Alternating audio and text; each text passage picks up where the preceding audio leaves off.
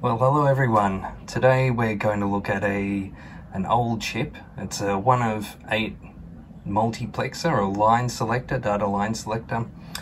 This chip is the 74151, and you can see this one's made by Texas Instruments. And above the Texas Instruments logo there is a date code 7317, and that means this chip was made in the 17th week of 1973. So somewhere between the 22nd and the 28th of April 1973 this chip was made, and I don't think it's ever been used. It's been floating around in my junk box for years, and I was just looking around in there the other day and came across it and wondered to myself if this thing works. So today we're going to fire it up and actually see if it works. So this is just a brief introduction to the theory of operation of this chip. It's an 8-input multiplexer. So what that means is it has 8 individual inputs, and we can select which of these inputs we want to go to a single output. So from the pinout diagram, we have our power pins, pin 8 and pin 16. Pin 16 goes to 5 volts. Our inputs are pins 4 to 1 and pins 15 to 12. And these correspond to input 0 to input 3 and input 4 to input 7 respectively. Our output is pin 5. The inversion of our pin 5 output is pin 6. And we select which input we want to connect to the output through pins 11 through to 9, and these are our selection pins S0, S1, S2. So you can see here, this is just demonstrating how we can select a pin, select an input and connect it to the output. So our selection pins are on the left, and these are binary, represent a binary number from 0 to 7. S0 is our least significant bit, S2 our most significant bit. You can see our inputs along the top and our outputs at the bottom. So pin 5 again is the output which reflects the state of the input we've selected, and bar Z is the opposite of that. So you can see in this example we've selected input 0 from the selection pins on the left. The state of input 0 is 1 or high, which means the output also goes to high to reflect that state. Another example here, we've gone to the opposite end. 111 in binary is 7, so in this case we've selected input 7. The value on input 7 is 0 volts or 0, and so that's reflected in the output. Alright, for the moment of truth, let's see if this chip works after sitting in drawers and boxes for the last 50 years. So just to give you a quick overview of what I've done here, of course here is our chip, and what I have here is the output on what have we got, pin 5, which is the non-inverting input, non-inverting output that goes to this green LED and is connected to ground through this 1K resistor.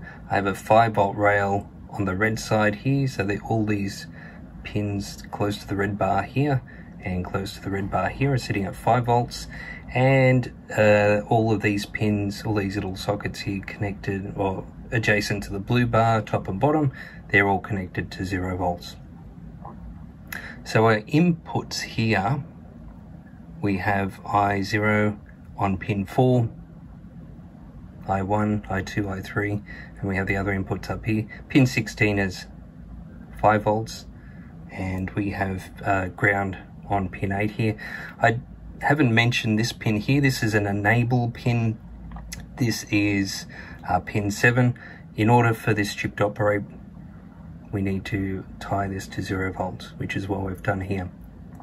So the inputs I0, 1, 2, 3, 4, we have these alternating between 5 volts and 0 volts. So you can see I0 here is connected to 5 volts, I1, 0 volts, I2, 5 volts, etc. So they're all alternating.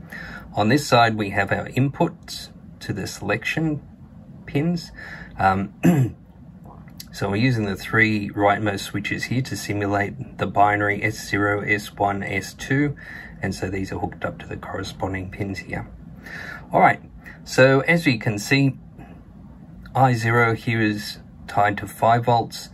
These 3 switches are down, which represents 0.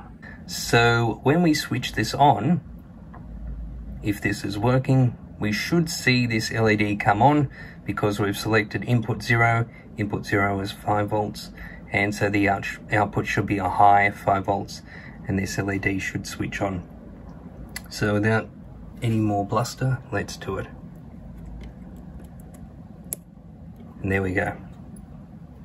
So we can see we've got 0 volts, we've got input 0 selected. Input 0 is 5 volts, the LED is on. So this isn't definitive proof that it works, because obviously the output could be shorted high or something like that. So let's select the next input. So the next input is input 1, which is 0 volts. And so to select that, let's place this one to high. There we go. Now we can see we've selected input 1, and input 1 is connected to 0. And we can do this all the way through, which I'll do now. So that's input 1, input 2, it's connected to 5 volts, input 3 is connected to 0 volts, input 4, input 4 is connected to 5 volts, input 5 should go to 0, all going well, input 6 in binary, 4, 5, 6 is going to high, and our final input, input 7, should be 0, and there we have it. So as a final test, I've connected a second LED to the circuit. You can see that this second LED is connected to pin 6. So pin 6 is the inverted output. Pin 5 is the non-inverted output. So basically pin 5 will reflect exactly what is on the input that we've selected, and pin 6 will be the inversion of that. So we can see we've selected input 0. Input 0 is 5 volts. So our normal or non-inverted output shows us exactly what's on the input, which is 5 volts or high. And the inverted output is the opposite of that, which is a low or a 0. So if we select the next input, input 1, we can see input 1 is 0 volts. So now we've selected input 1. Input 1 is 0 volts, so we can see our output here, non-inverted output, reflects the input, which is 0 volts or low, and the inverted output is the opposite of that, which is a high. So there you have it. After 50 years of sitting around doing nothing, this chip fired up. First time, no problems at all. I'm sure there are many different factors that may have otherwise adversely affected its performance or its reliability. Maybe the number of times it had power cycled, or temperature variation, that sort of thing. So if you have any suggestions on what other factors may affect the lifespan of these chips, please let me know.